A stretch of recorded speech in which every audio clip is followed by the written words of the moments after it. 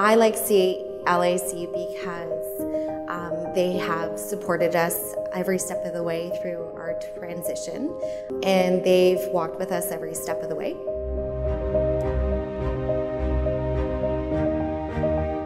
Call my rep.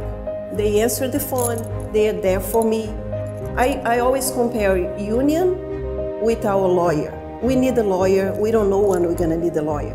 And this is what I have back from CLAC, so I think it's very cool. They have come in and they're helpful. They're our lending hand. They're there to protect us. And they're knowledgeable. They're amazing. They're an amazing union. From what I've seen over the years, that's exactly what CLAC has done, is to buy each other as a family. No matter what is happening personally to one person, we're unified. It doesn't matter what could be happening in the world. I've belonged to other unions before in the past, and the service that you get with CLAC, it just exceeds anything that I've ever seen before.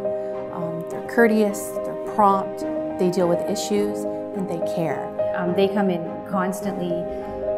They're like a part of our home now. Where in our past we had a different union and they never came to the home. I didn't know who they were. What I like about CLAC is that they're very personable. You can call the union office, somebody's going to be there. We file grievances. We're successful in like 98% of them, and they're just a presence in our home. We have like pizza days, and they come in for meetings. And they are people or worker oriented. They talk to workers. They hear the grievances of workers, and they act on those grievances.